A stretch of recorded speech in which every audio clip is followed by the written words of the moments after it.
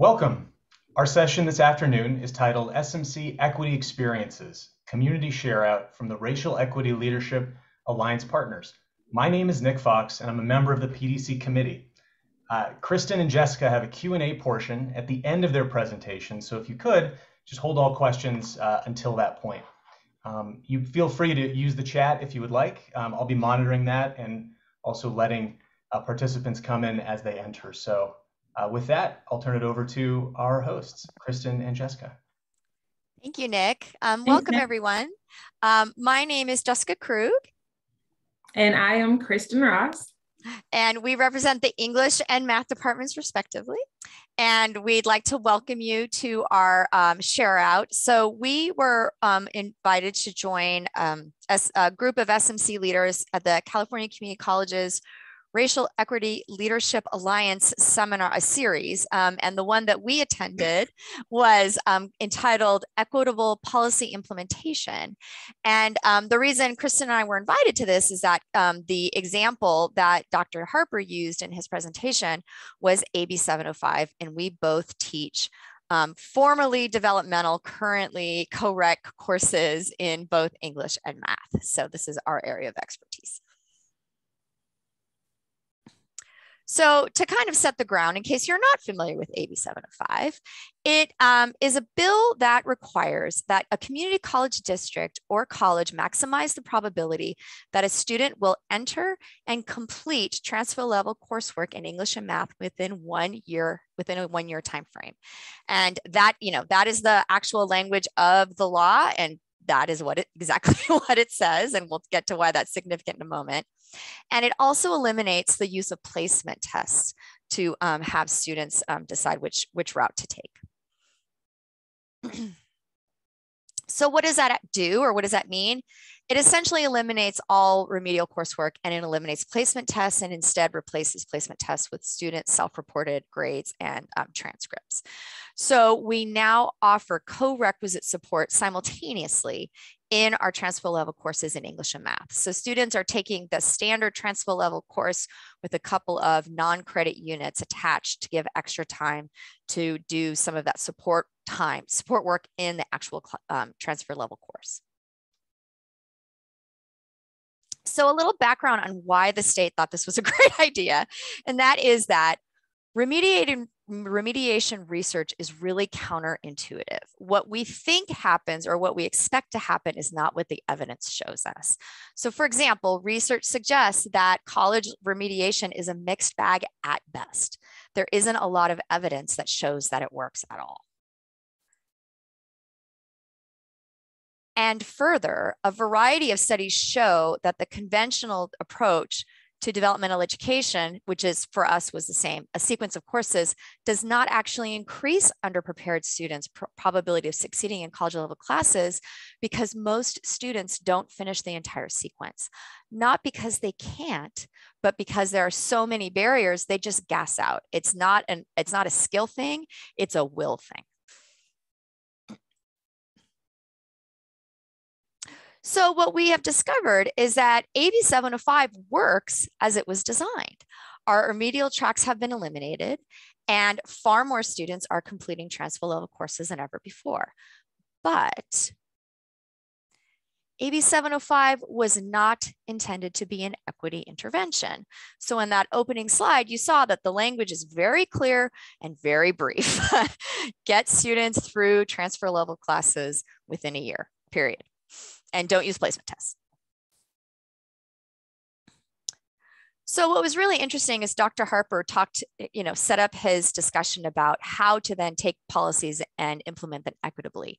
And he did a deep dive into discussing this implementation through the prism of racial equity.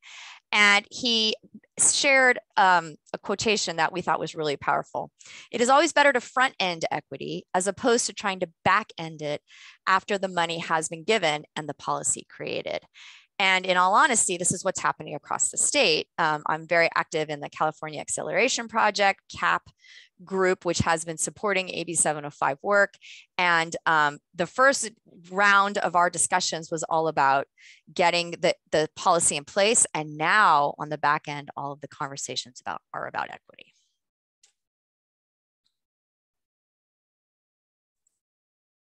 whoops, sorry.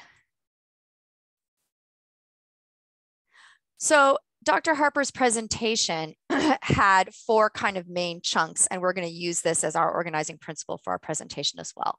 So we started kind of getting people thinking about this idea with a poll, and then he discussed and shared the consequences of racial avoidance. Then he told us to follow the money. And then finally, he had us kind of wrestle with a breakout session question, and we were going to use that same format. So before we even started having our conversation, he started with a poll question or a poll statement on Zoom. Employees at my college usually discuss the racial implications of policies we create before implementing them. And as people, you'll notice it's more than 100%, right? I'm not doing my math wrong, Kristin. So some people, I think, answered multiple times, but the upshot of it is that less than half of the audience said that they agreed either somewhat or strongly that this is something that they do, talk about it before policies are implemented. It tends to be an after the fact discussion once the evidence starts rolling in.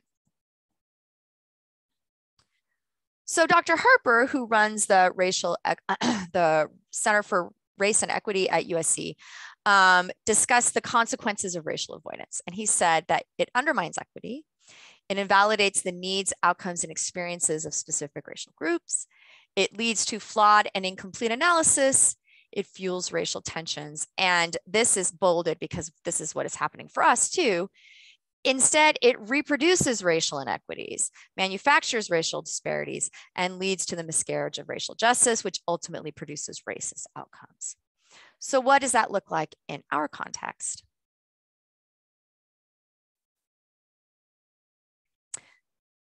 So this is from the Chancellor's Office. They have a new data page that allows us to trace our, outcomes in 8705 courses. And there's 3 significant pieces to this chart that we'll discuss. The first top part is the percentage of students who attempted college transfer level English in the first year and successfully completed. And you'll notice that the percentage of students who attempted it has gone down. But we were told that this was going to happen because far more students are getting a shot at the class. So that was something we were kind of prepared for. What I want to draw your attention to is the second layer of the second bar graph shows the successful transfer level completion counts in English. Now we were early adopters. So you'll notice that our shift starts to happen in 2018. That's when we implemented, which was a year ahead of when we were mandated to do so. So you'll notice that in the very first year, we had, oh gosh, I can't do the math in my head that quickly, 1,000 more completions than we'd ever had before. And that in the second year of implementation, even though our completion rate for the group went down slightly, the number of people who actually completed went up. So at first glance, looks like it's doing what it's supposed to do. But then you get to the third chart. And the third chart is the same data disaggregated by race. And what you'll notice is that there has been a consistent equity gap throughout the course. And this is where our co-rec course came into being. And you'll notice that in the last year, even though completions went up, the equity gaps have actually gotten worse, not better. So this is cause for concern. Math has a similar trajectory, but the math department just implemented AB 705 in 2019. So the change is this last piece here. And similarly, you notice that completion rates went down, but the numbers of students who got through actually went up. So more students are successfully completing transfer level math in their first year than ever before. And it's consistent, right? But notice this is alarming, right? Just like in English, the equity gap has actually increased with the advent of AB 705, not decreased. And so just as Dr. Harper suggested and warned that, thinking about equity on the back end can be problematic. So we've already implemented this policy, and yet we're exacerbating our equity gaps. Hi, everyone. So I'll pick up the second half of this presentation. Great job, Jessica. So another focal point of Dr. Shaun Harper's presentation was to follow the money. Dr. Harper suggests that there's overwhelming data that'll show how colleges spend their equity money. He conducted a free response survey to the audience members in attendance on the presentation. The prompt was, what ways have you witnessed your institution spend equity money? The responses poured in, and the responses ranged from the purchases of iPads for faculty to toasters in the break room, to covering faculty salaries and updating computer labs. And the list went on and on. And this seemed to invigorate Dr. Harper and also served as the perfect segue into his next focus point. Next slide, Jess.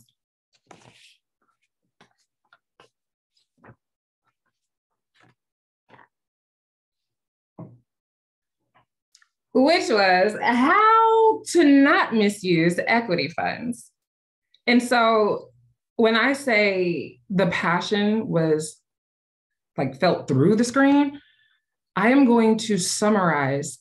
I'm going to try to do Dr. Harper justice in summarizing his recommendations on how not to misuse equity funds.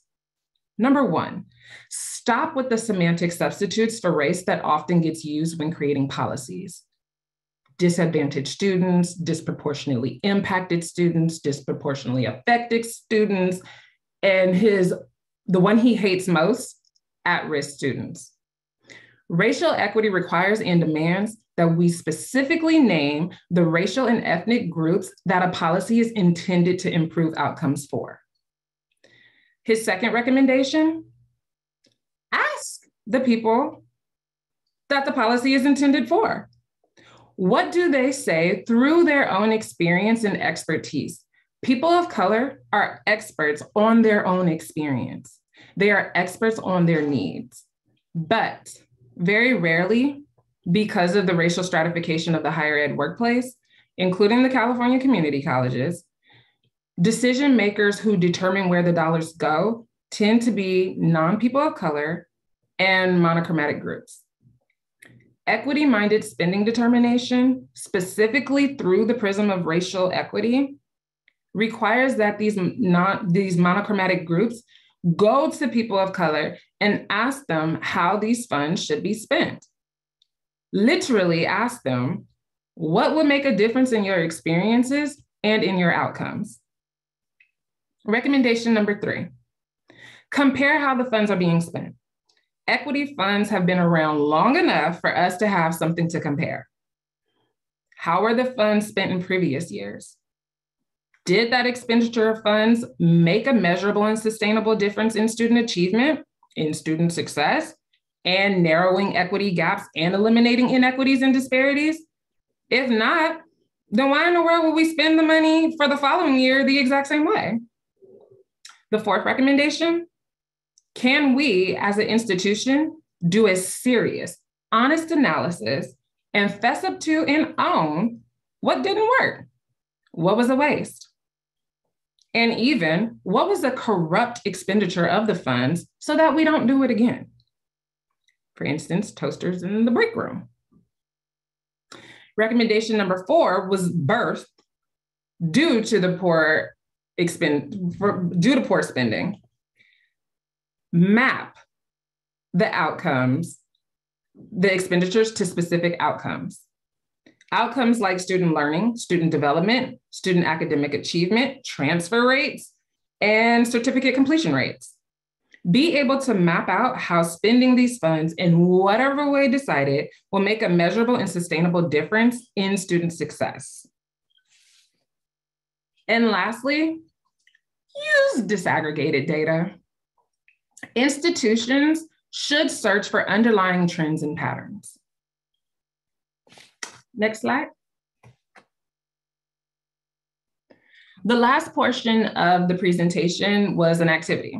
So we were randomly put into breakout rooms.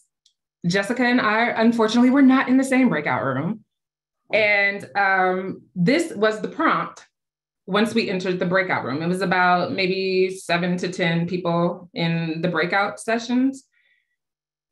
Your college is receiving $2 million specifically to improve Black student academic success during the 2022-23 school year. How should the college spend these funds? Please allocate every dollar. Now, I want to preface this by saying that he used Black, but it could be any group. He wanted to drive home that we're not using the semantic language, okay? And so, next slide. Well, what a coincidence. We already had a plan locked and loaded. We did not know that that was going to be the prompt. We had no idea. And I sat in, I'm gonna speak on my experience. I sat in my breakout session and I let my group members, have at it. And I just wanted to see what would they come up with? What would they say? What would be their approach? Because I had this experience already. And so what I'm going to do now is introduce you to Ready, Set, Go. This program was created by Dee Dee Carter, Jessica, and myself back in 2019, 2020 with the redesign team, for redesign. And Ready, Set, Go. SET is an acronym for the Student Experience Transformed. And I want you to put a pin in the subtitle, The Real Summer Bridge. Next slide, please. So our target audience is African-American and Latinx students who qualify for AB 705 co-rec classes. They have to fit the requirements of the race or ethnicity, and have the following experience. It has to be their first time in college, and they had to qualify for AB 705. And that's done by GPA. Anything lower than a 2.6 will qualify you for AB 705 co-rec courses for English and math, or both. Okay, next slide.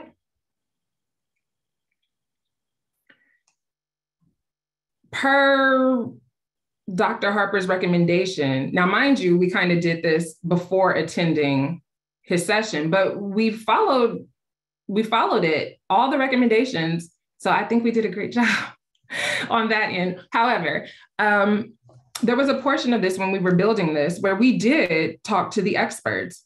Our experts were SMC students themselves, Black and Latino SMC students that were in developmental math and English classes at the time. And I personally talked to people I knew, some of my friends that dropped out of college that are also Black or Latino or Latinx. And the other expert was the research journals and publications that focused on HBCUs. And so there's a couple of factors that I'd like to point out or highlight here. The environmental and social factor. One was the peer influence. That was a really big theme when talking with SMC students. It was like, the notion was you're only as big as your block, right? And so if everyone kind of has the same experience, that kind of puts a cap or ceiling on everything in your thought process. And then the other that I'd like to point out is the commute. So I am part of EGC, Equitizing Gateway courses, and I'm on the ETAG committee. And one of the things they shared was the statistics, the research on how long students of color commute, how long of a commute they take to get to SMC. And I do not want to misquote, but I believe that it was over 2.5 hours in commuting time. Okay. Individual factors, educational legacy, including their parents, the lack of support for parents and family. And then lastly, the mindset. The individual factors here that research and talking to my friends and SMC, the theme that they had in common, what trended between all three expert groups, was the mindset of why they're in college. It's almost like I'm here because I'm supposed to be here, or I was told to be here. I'm not sure why I'm here. There was this, how do I say it?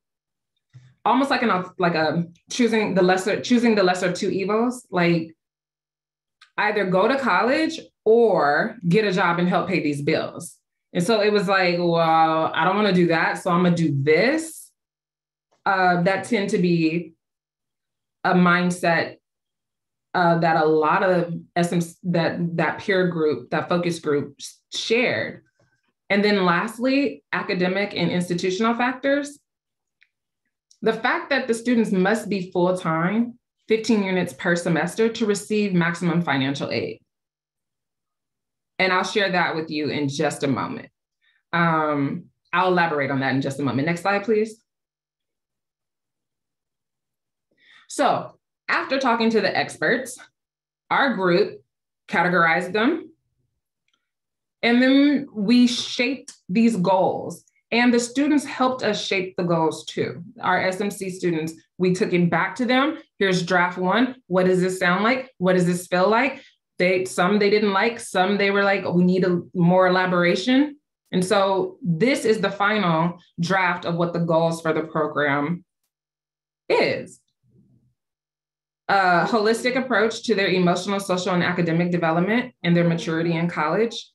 Help students to navigate SMC expectations while achieving high levels of personal and social maturity and growth through developed social relationships with fellow students and faculty. And 3, refocusing of the mind. Next slide. So now that I've given you the background on our target audience and what the goals are, what the heck does this program look like? Okay, here we go. One very important feature of this program is the cohort model. The goal of that is to build social and cultural capital.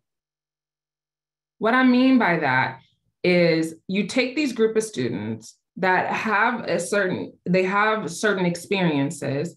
And this group of students that I identified in the target audience is approximately 1,500 students. That's what the data showed with IR and Hannah Lawler that they gave us.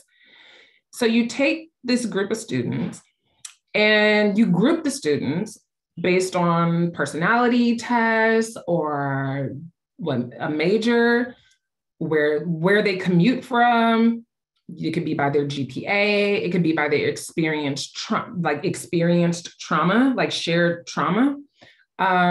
You group them, and that helps to start refocusing the mind. The amount per cohort should be no more than 7.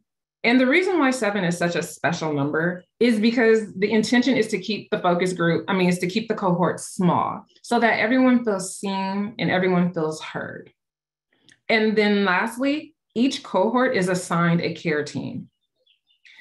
Now, a care team is comprised of an academic counselor, a therapist, a peer tutor that will mentor that's a peer tutor or mentor, and they also help with homework, and a financial aid representative.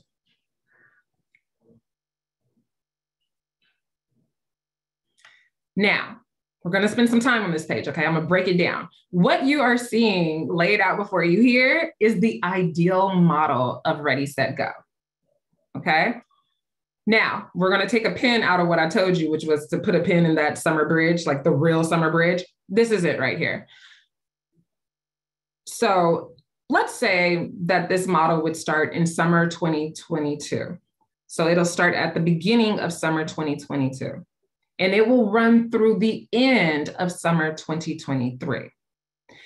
That whole time span would constitute a full year, and it would special allocation of 30 units, okay? And I will break that down to you here. That incoming summer is appropriately titled Ready, because that's what we're going to do. We're going to get them ready, and we're going to send them home. Right? And so the way we get them ready is to build them in a very holistic way. Now, this list that you see before you isn't in any particular order, but I want to highlight certain things that we would do that semester. The holistic approach of developing a sense of self. Therapy, if they wanted or needed, group therapy, individual therapy, real Black studies and real Latinx studies, like going way deeper than this K through 12, generalization of Black history or Latinx history. And self-care practices, so wellness, field trips, lunch being provided every day that they are with us.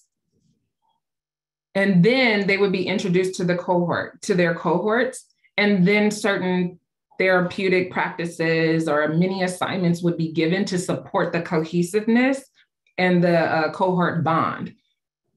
Once the cohorts are formed, they would enter the fall 2022 in their cohorts. So meaning they would take classes together, okay? So this part is called SET. This is where we start to transform the student experience. In the fall, so what you see here is the fall of 2022 and the spring of 2023. They basically have the same template. It's 20 units in total, which means they would have a part-time schedule for the fall and a part-time schedule for the spring. They would run on a block schedule. So they would still attend school Monday through Friday, 8 to 2 p.m. So keeping it very much like high school. Remember, these are incoming, first time in college freshmen. Monday and Wednesday, they would do the coursework. Tuesday, Thursday, Friday, that would be the support days. So on Monday and Wednesdays, it's English and math. Tuesday, Thursday, Friday would be the support days where they can continue therapy sessions. They can get homework help. They could attend office hours. They could still go through a series of academic couching, like helping them explore like why they're in college, why am I here, or those moments when they just want to just drop out, they have someone to go to, which is why this one's academic couching. It's a little bit more than academic counseling, I guess. Yeah. And then lunch would be provided to those in the program. And so the spring would run the same way, okay? Now, in the off semesters, I guess I shouldn't call it the off semesters, in the shorter semesters, the winter and the summer of 2023, collectively it's 10 units. So in the winter, they would take one class, which is 5 units on a block schedule. It could be a science, something heavy where it can be very focused though, okay? It would still be a block schedule. The hours may be a bit different due to the intersession hours. And then on the support days, the winter would focus on reflection and self-evaluation and readjust the plan. Maybe they don't like their cohort members. That doesn't mean that they're stuck with them. They can go, to a different cohort, and we would, run that process again. Maybe they've changed their majors. And so we readjust the plan. We meet with them to readjust that. They would continue therapy if they want or need it. Academic couching would still be accessible, lunch and field trips. And then during the summer, so now we're talking, we've made it over a full year, right? So that's that bridge from ready to now you're ready to go, right? So for that summer, that exiting summer, that would focus on becoming alumni to the program to where they could become a mentor and they could greet the incoming freshmen and, help create and sustain a community as now experts of the program.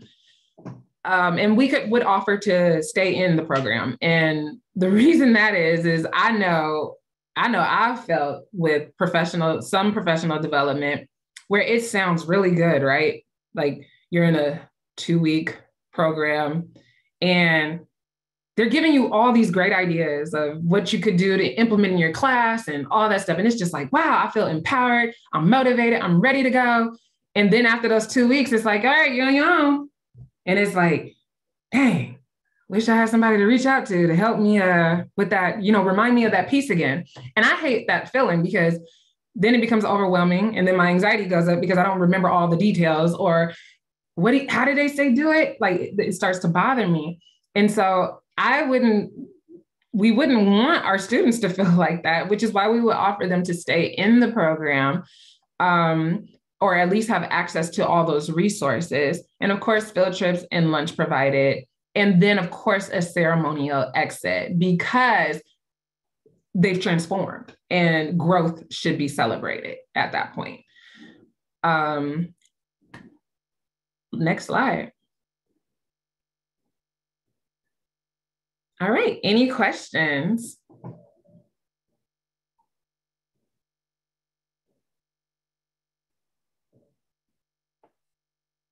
Really? Go ahead, Jamar. Yeah, well, I don't have a question, more just a comment. The program looks absolutely great. Just to say the least, for incoming AB 705 students, this is exactly what they would need. And keeping it, similar to high school, but then adding that extra sort of step of, oh, here's how you adjust to college. It just seemed like it is the right thing to do. Like, thank you. Thank you both. Thank you. I see Michelle has their hand up. Hi, I'm interested to know how many students you're expecting to be involved in the program each year. What sort of numbers are you looking at? So with the data that Hannah Lawler gave, it's approximately 1,500 students incoming that qualify for AB 705. Okay, and what kind of funds do you have for this? Right, so the money. And how long do you expect to offer this program for? Is this now going to be a permanent feature at SMC, or do we try it for 5 years and then drop it and never hear about it again, which happens to so many of our successful grant programs? We start them, we see some positive results, and then whoop, the grant money runs out and nothing stays behind, and it sort of falls apart gradually once the money runs out. So sort of, what is the long-term sustainability of this program based on funding? So, Kristin, please jump in too. So this was something we designed, and we loved the opportunity to share it in the context of Dr. Harper's discussion, because we had come up with something that fit the parameters that he was suggesting. So this is our dream project. It is not ready to be implemented. It is a plan. We do not have a fund for it. This is our ideal vision. And so now the hard work is making it become a reality. And Maria, did you want to speak to that, or are you asking a separate question? No, I do want to speak to that. First, I want to thank Kristin and Jessica for sharing the work that they had been doing as part of the redesign work team that they were leading, and that the work that they had put time and effort into is still very valid and important and needs to be revisited. And in terms of funding, Michelle, right? Yeah, Michelle. I agree with you 100% about grant funded activities, right? As a result of it being grant funded, unless the district were then to step in to continue the programming, once the grants money runs out, it runs out, right? This is where I think Kristin and Jessica at the beginning of your presentation introducing Ready, Set, Go focused on data, right? And so what's important is, while we may start with categorical funding, if the data is showing that it works in meeting the goals that have been set by the program, and that they align with the goals set by the institution, then I think that's where the district would be able to then help contribute to the sustainability of the program. I hope so. Right? Because we need the data to show that it's working. And also for the data to show that not only is it working, but where are the areas for improvements and pivots to be made.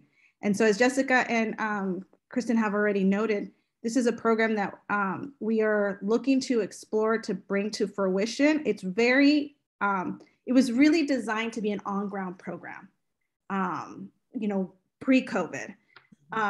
COVID hit, and they said, like, this was 2019, 2020. It halted all of our movement across the campus, right? We need to make that pivot to just how to go everything remotely.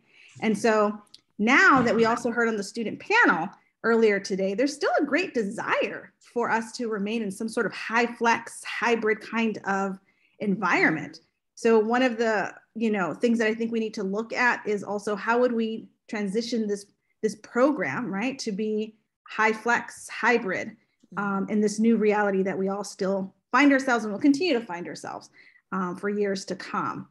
I do know that in terms of equity pathways and inclusion, the division that I manage right now, there are definitely funds for us to continue to explore how to implement this. I'm not sure if it'll be for 2022 summer, but definitely for 2023, because we can explore that. We can revisit this, as well as bring in other partners that in your presentation were clearly identified, right? Counseling needs to be part of this discussion. We also have onboarding, Jose Hernandez's team on onboarding could be part of this discussion, as well as looking at scheduling, right? When you talk about a cohort and students taking courses together, that's a scheduling question. How do we do that? Do we have the resources to schedule and cohort? And if we don't, then how do we build towards doing that? I do want to say something to that point, though. I think where there's a will, there's a way. At Georgetown, for example, they have a first-year seminar for all incoming freshmen, and they break it into 6-week modules, which is a nightmare, right? Within a semester. And students have a lot of choice and flexibility. And Dr. Andy Bass, who is the vice president of student development or whatever his title is, the guy who does the schedule, he said they worked on it for months and months and months, but they made it work. So where there's a will, there's a way. Yeah, and it's about bringing all the people together. So we had a scheduling crew as a work team as well in the redesign that could be brought back together to explore how to make this happen. I agree with you. If the pandemic has shown us anything is possible. Right? Yeah. Thank you, Maria. I think Claudia, you had your hand up next. Hi, I did have a question. So as a counselor in the general and transfer counseling now, but a former outreach counselor, we've worked on various versions of Summer Bridge and things like that. So I had a couple of questions. One, have you, I guess, thought about in regards to cohort? I think you mentioned, Kristin, about how to group them maybe in majors or, area like where they live or where they're commuting from, et cetera. So I imagine this would probably get tied into areas of interest or something of that nature. That would kind of be a logical tie-in. But a couple questions. I know that you're aiming to do, in the vision, it's like a part-time 10 units per semester. And I'm wondering, I guess, what's the incentive to that? Because we know that financial aid is tied to full-time enrollment, and why not let students maximize their financial aid and then just be strategic about how we're scheduling them to not overschedule them in content, to be overwhelmed, but to maximize their financial aid. And then what was the other? Oh, and while there's pieces I think that are great about a 5-day-a-week support and mirroring that high school experience, again, having spent a lot of time doing outreach in the high schools, my concern would be addressing your point about the commute time that these students are already, spending getting to campus. And having worked with these new students, a big part of the incentive in traveling or committing to coming to a school that's, not their closest community college is that they may have options in, flexible scheduling and not having to come every day. So, I guess to the point of the student panel this morning and interest in hybrid flexible schedules, how could we build that in as well?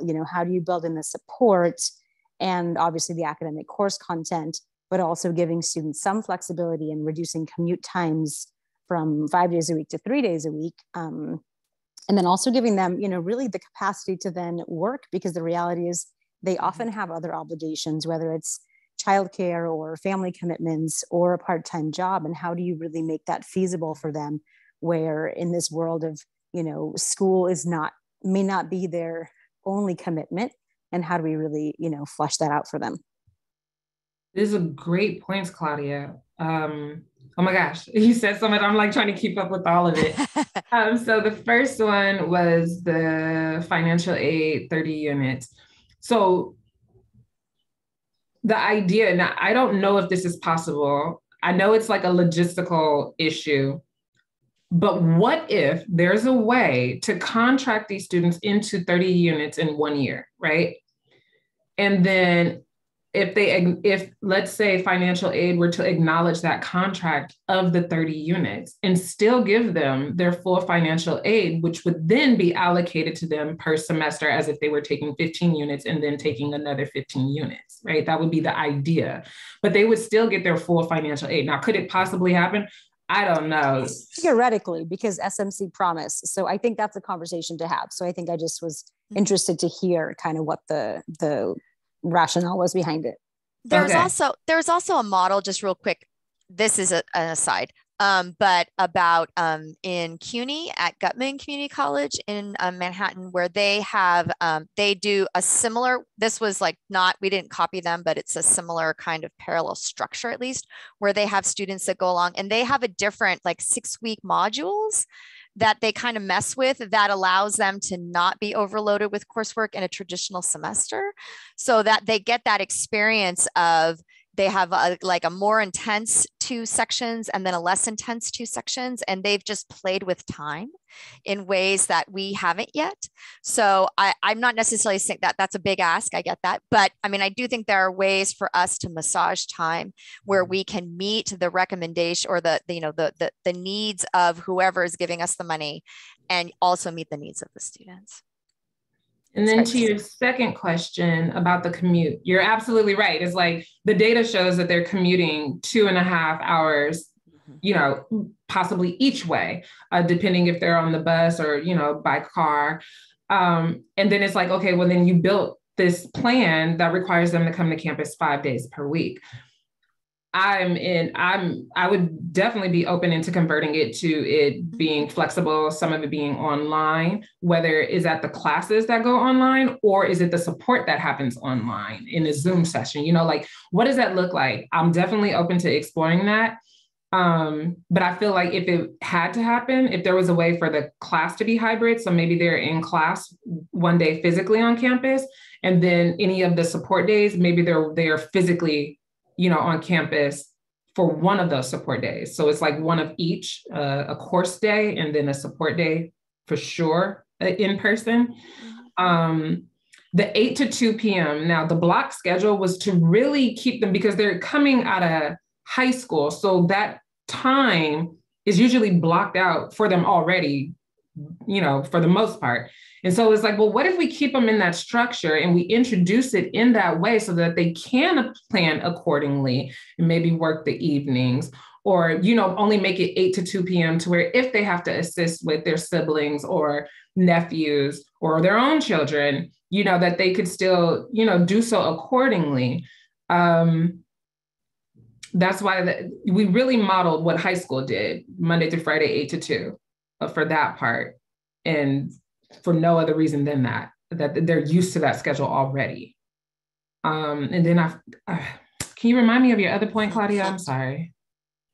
The first thing was just around area of interest and, with the campus redesign, I imagine that's a logical kind of cohort.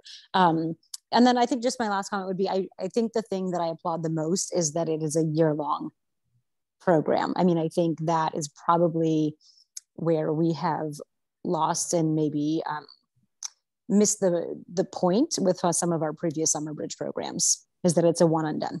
So great job. Thank you. Michelle? Yeah, Michelle. Yes. First, I want to say that I think it's a wonderful thing that you are limiting the students to just 2 courses, the English and the math, because our incoming students really and truly have no idea how much time they need to devote to these courses outside of class to be successful. And so this automatic limitation is a really good thing. I am a little concerned that the only days that they see their instructor, however, are Mondays and Wednesdays. That's just 2 days at the beginning of the week, leaving this long expanse between the Wednesday and the following Monday that they next see their instructor. I'm much more of a fan of the Monday, Wednesday, Friday schedule for them to be interacting with their instructor and not leaving so much downtime. Speaking of time, I know it just came up with Claudia, but one of the things that I've been seeing with my students of great concern is the number of hours that they are devoting to work generating money. And I was wondering if there's going to be a limitation on how many hours the students are allowed to devote to a job when they're in this program, because this is sucking up an inordinate amount of time. They just don't seem to understand this. I'm also a little concerned about this 5 units in the intersession. You brought up a science class perhaps, and I teach science in the intersessions. And let me tell you, a 5-unit class during an intersession means they are going to be doing that science course 24 hours a day. There's going to be 0 time for them to do anything other than that one course. It is beyond a serious commitment, and I seriously doubt that many of our incoming students in this program will be able to manage a 5-unit science course. Please, please rethink that. Especially if they think they can somehow do that with a job on top of that. It's right. Going to fall apart. It's going to fall apart. I beg and plead with my students to do what they can to free up hours. And I know many of them can't. They really actually can't. And you're stuck. Well, what do you do here as an instructor in terms of support? Kristin, thoughts on those points? So Jessica, can you go back a slide for me to the model? Thank you. Okay, so I agree with you on the Monday and Wednesday being only for the coursework. So Tuesday, Thursday, Friday, which would be the support days, would still include homework help. So if you look in the second to last bullet point, it includes homework help, peer tutoring, office hours, like whichever needs to happen, and this is something that would be evaluated by their peer mentors. Like, hey, you need to go to that office hour. One, because you need to learn what it's like to be in an office hour environment and what is it for? And then making sure that that's something that they do often and supporting them in that academic growth. And so they could go, it could be part of a mandatory schedule where, hey, on 2 of these support days, you need to be in that professor's office hour.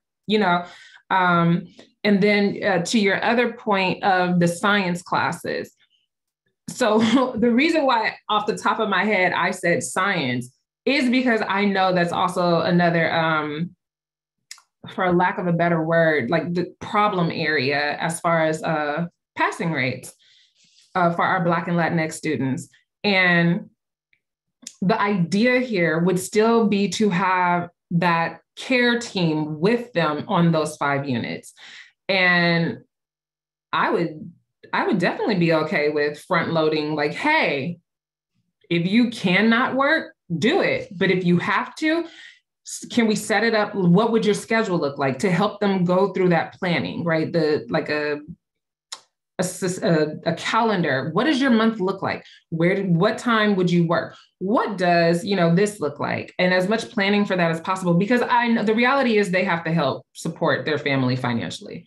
And we would just have to build it in around that.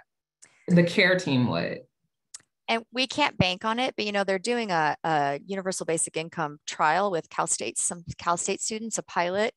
And the pilots I've read about in Stockton and, there was a couple others, but what I've seen with those kinds of programs, they really do work. The research is pretty robust that kind of, unencumbered money coming to people to use as they need makes a difference. And so it'll be really interesting to see what happens in the Cal State pilot. And I hope that the evidence bears out that it's a good way to go.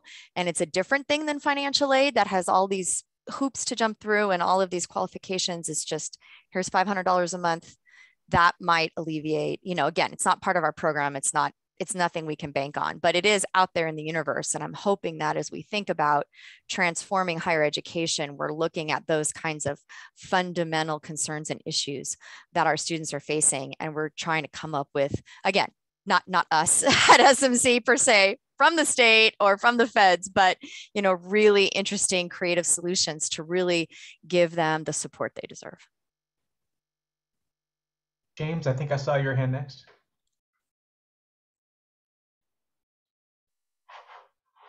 Sorry, negotiating all my buttons here. As far as if I understood correctly, sort of limiting work if you're a student in this program, I mean, I think that's great considering the number of hours that many of my students do seem to be working. I'm just a music teacher. And I think it's pretty tricky though, because I'm not sure everyone would. Mm-hmm. These students are also frequently negotiating work for the first time, not all of them. So many of them do seem fearful about adjusting their work schedule, confronting a boss, saying like, I really can't, I really need this, or asking for time off. So that's a tough one. And I do remember even myself at school, there were certain programs that you were in and you were supposed to limit your work, or you weren't supposed to be working professionally while you were studying, and students worked around that all the time. It just never said what was going on. And I just want to echo Michelle's comment that the 3-day-a-week kind of model, being in contact with your teacher is important. I do see a lack of focus on 3 days off, and especially if we have a Monday off. Oh my God, it's like coming back after summer break sometimes for these kids to pull them back into focus. So I don't know if these support days, how required they would be, but some elements I think should be, so that they do need to make contact somehow on Friday just to keep the momentum going, even if it's just support and not a class per se. Those are my comments. Okay. So the support would be mandatory, like it's built in, it's not optional.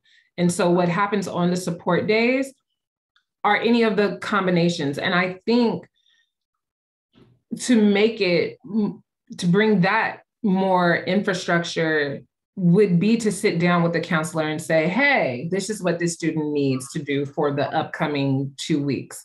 And whatever the counselor prescribes would be the schedule, would be the, let's say that they say, we're going to make sure you continue therapy sessions. We're going to make sure you go to the office hours for that week. And that would be off data collected with, GPS, just communicating with those professors. How's this student doing in this class? Oh, okay, so you need to attend more office hours. And so it would be prescribed to that student. Mm-hmm. And so it would run kind of on not necessarily on an as needed, but a who needs it basis. Well, maybe the support / tutoring / homework help could be structured in some way, meaning Friday would be more touched with content, meaning tutoring, rather than other therapeutic counseling things, so that as they head off into their 2-day weekend to do the work, they have sort of this last little jolt of like, oh yeah, that's what I studied. Now I need to put it into practice, as opposed to other therapeutic things, which are beneficial, but maybe those be Tuesday, Thursday. Yes, agreed. That's interesting.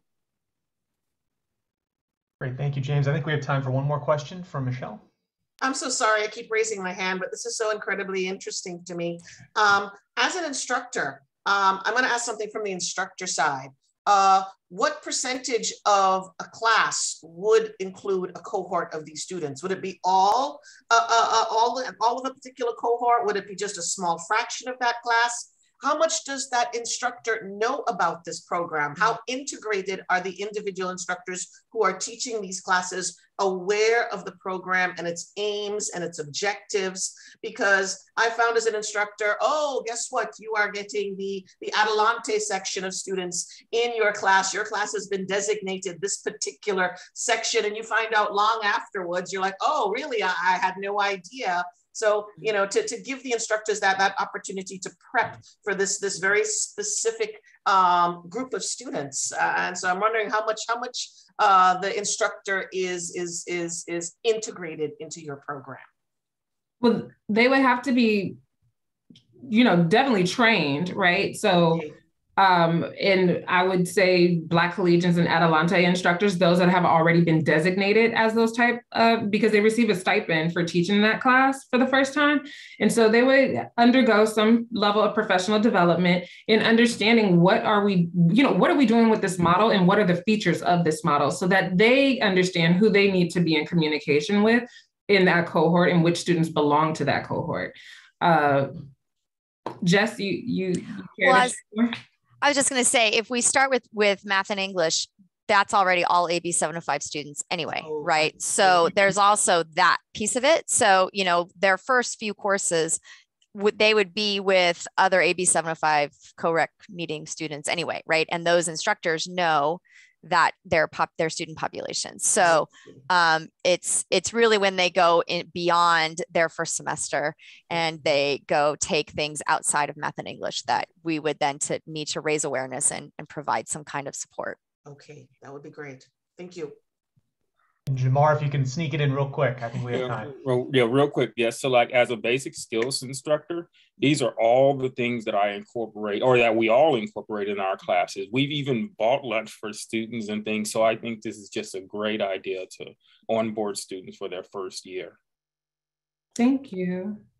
Thanks, Jamar. Awesome. Well, with that, thank you, Jessica. Thank you, Kristin. Awesome. So cool. Thank you so much. Yep. Thank you, everyone. Thank you. Have a great rest of your Flex Day. Bye-bye.